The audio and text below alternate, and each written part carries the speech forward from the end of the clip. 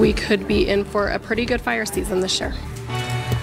As temperatures start to heat up, so does the risk of wildfire. State officials are closely watching conditions and making plans for some catastrophic big wildfires. Fox 13 News political reporter Ben Winslow has the story from Utah's Capitol Hill.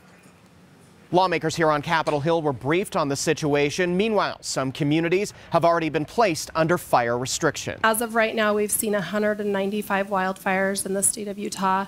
We've burned about 1,017 acres.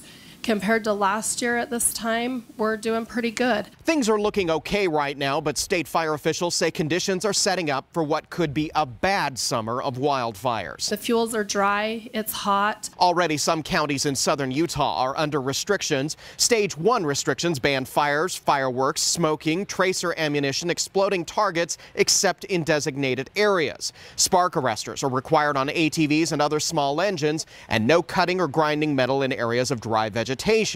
Stage 2 restrictions are all of that, plus no open fires.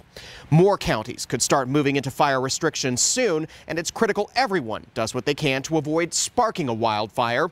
The majority of wildfires so far have been human-caused. Everybody always wants to say they're not going to be the person that starts a wildfire, and that's not reality. So please use your fire sense when you're out there recreating. State officials told the legislature's Interim Natural Resources Committee they're already beefing up their response for pending wildfires. We have our first helicopter sitting in Cedar City right now on a contract. It started at 8:30 this morning, and we're going to be using that for our benefit down there. Right now, they're also focusing on areas where there's been a lot of grasses. We need to start working on reducing those hazardous fuels in those WUI areas, those wildland-urban interface areas. We're primed for that, and when it comes, it's going to be pretty devastating if we don't get out in front of that. Lawmakers are looking at whether they need to make more policy changes to better deal with wildfires.